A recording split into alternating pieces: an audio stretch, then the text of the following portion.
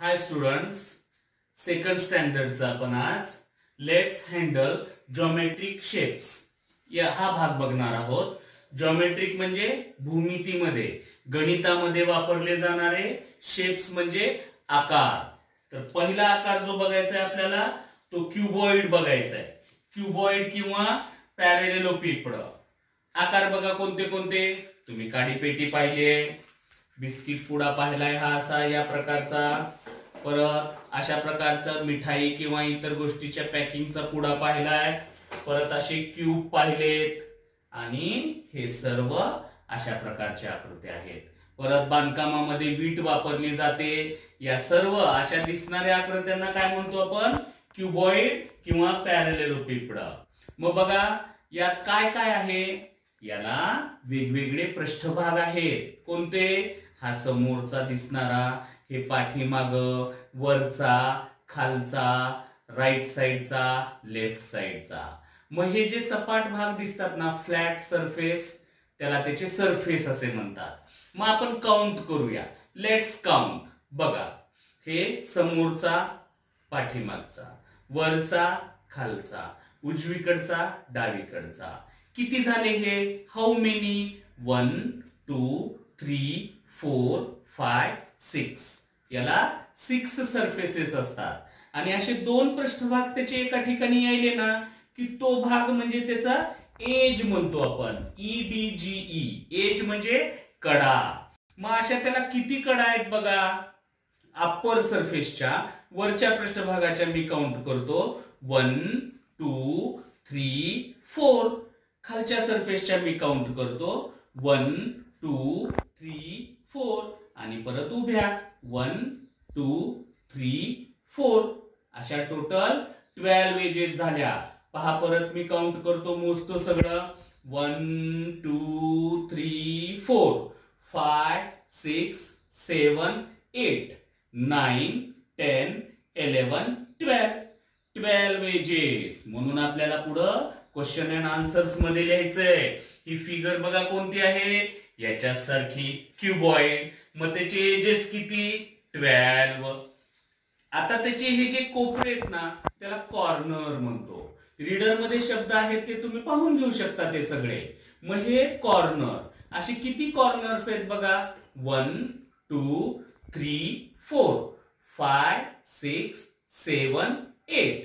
ह्याला 8 कॉर्नर्स आहेत. Cuboid has 8 corners. मग इथं कॉर्नर्स क्युबॉइडच्या फिगरच्या खाली कॉर्नरच्या पुढे किती लिहायचंय आपल्याला? 8 लिहायचंय. देन दुसरी जी फिगर आहे ती तुम्हाला आहे कोन. हे अशा प्रकारची जी आकृती आहे त्याला आपण कोन म्हणतो.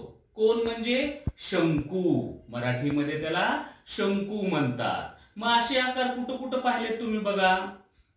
आधीच्या पिरियड मध्ये आपण गाजराचा आकार बघितलाय. कॅरॉटचा आकार असाच असतो. किंवा खारमुरीचा जो पुडा असेल ते याच्या सारखा आहे, त्याला असं धरतो. पण खारमुरी पडेल म्हणून मी त्याला असं धरलंय. हा आकार. त्यानंतर मेहंदीचा कोन जे असतो, घरी मेहंदी काढतात ना मुली, त्याचा सुद्धा आकार, त्याला पण आपण कोनच म्हणतो. परत पेन्सिलचं जे टोक आहे पुढचं, त्याचा पण आकार असाच असतो. मग हे कोन, CONE. कोन म्हणजे शंकू.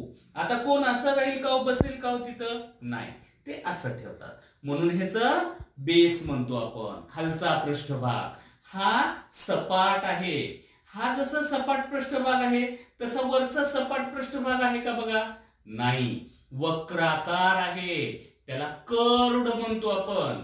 हा जो सरफेस आहे तो कर्व्ड सरफेस. म्हणून मग आता हा वरचा सरफेस आणि हे खालचा सरफेस इथं एकत्र आलं ना, म्हणून ही एज झाली त्याची. कडा, EDGE. Age, edges. एकापेक्षा जास्त असलं तर एजेस म्हणायचं. मग अशा किती एजेस आहेत त्याला इथं? 1. एकच. इथंच दोन पृष्ठ एकत्र येतात. म्हणून कोणच्या फिगर मध्ये एजेस किती लिहायचं? 1. आणि कॉर्नर्स, हा वरचा एक कॉर्नर. मग कॉर्नर्सच्या तिथं बॉक्स मध्ये किती लिहायचं? 1 लिहायचं. त्यानंतर जी फिगर आहे आपल्याला सिलेंडर. हे आकार कुठं कुठं पाहता तुम्ही बघा. आपली पाण्याची बॉटल असेल किंवा असं कुठली स्प्रेची बॉटल असेल, किंवा अशा प्रकारचा मारी बिस्किटचा पुडा असेल, किंवा रोलर असेल, किंवा हे मम्मीच्या हातातलं बेलन असेल, एवढाच आकार लक्षात घ्यायचा. त्याच्यासारखा आहे ना, किंवा मी वापरतोय ती पेन असेल. हे सर्व आकार कशासारखे आहेत? सिलेंडर. हे सिलेंडरचा आकार, त्याला म्हणतात सिलेंडर. तुम्ही गॅसचं पण सिलेंडर म्हणता ना, मग ते सिलेंडर आहे. मग बघा त्याला आपण दंडगोल असं म्हणतो. मग याच्यात बघा, हा याचा खालचा पृष्ठभाग, हे वरचा पृष्ठभाग, आणि याच्यामध्ये पण बाकीचा हा कर्व्ड सरफेस आहे. मग हे बेस आणि हे वरचा पृष्ठभाग एका ठिकाणी यायलाय, म्हणून हे त्याचं एक झालं, आणि हे वरचं दुसरं. म्हणून सिलेंडरला एजेस किती असतात? सिलेंडरला एजेस 2. इथं 2 लिहायचं. आणि कॉर्नर, याला कोपरे आहेत का कुठं? नाही, म्हणून इथं कॉर्नर्सच्या इथं 0 लिहायचं. हे सिलेंडर झालं. सिलेंडर म्हणजे दंडगोल. ठीक आहे. वृत्तचिती पण म्हणतात त्याला, वृत्तचिती. ठीक आहे. त्यानंतरची आकृती आहे स्पेअर. SPHERE. स्पेअर म्हणजे गोल. असे चेंडू खेळता ना तुम्ही, त्याचा आकार.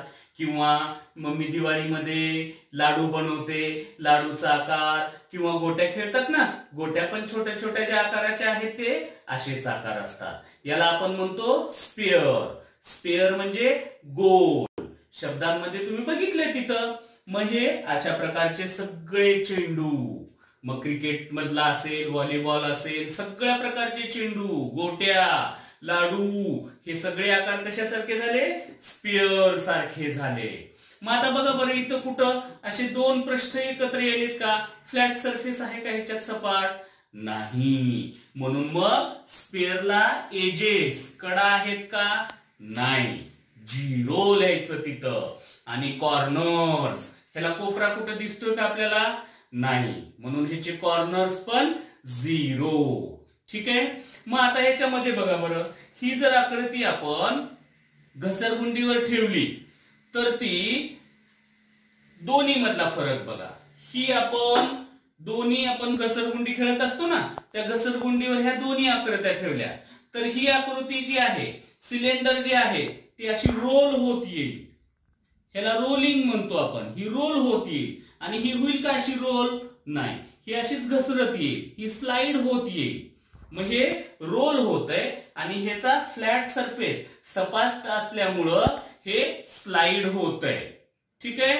म्हणून हे रोल होणारा शेप झाला, आणि हे स्लाइड होणारा शेप झाला. ठीक आहे.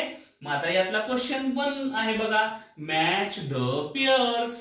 इकडं शेप दिलेत आणि इकडं नेम ऑफ शेप. त्याला मॅच करायचंय तुम्हाला.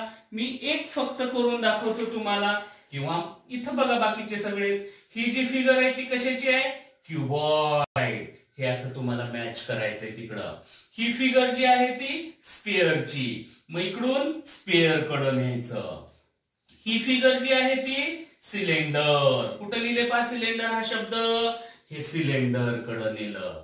आणि मग ही जी फिगर आहे, आकृती आहे ती, शेप हा कोणता आहे? कोन. म्हणून ह्याला कोन कडे न्यायचं. असा तुमच्या वर्गपाठाच्या वहीमध्ये, क्लास नोटबुक मध्ये हे तुम्हाला तिथं लिहायचंय. मग हे असं तिथं लिहून काढायचं. परत दुसरा क्वेश्चन आहे, handle the objects shown below. म्हणजे हे खाली जे आता आकार दिलेले आहेत ना, ते सगळे आकार बघायचे आणि एजेस आणि कॉर्नर्स लिहायचे. मग हे जे आहे ते क्युबॉइड. आपण बघितले त्याला एजेस किती? 12 है ना. कॉर्नर्स किती बघितले आपण? 8. हे सिलेंडर. सिलेंडरला एजेस किती? 2. सिलेंडरला नाही का पाहिला आपण एजेस? 1, 2 एजेस. त्याला कॉर्नर्स 0. परत हे कोन, एजेस 1.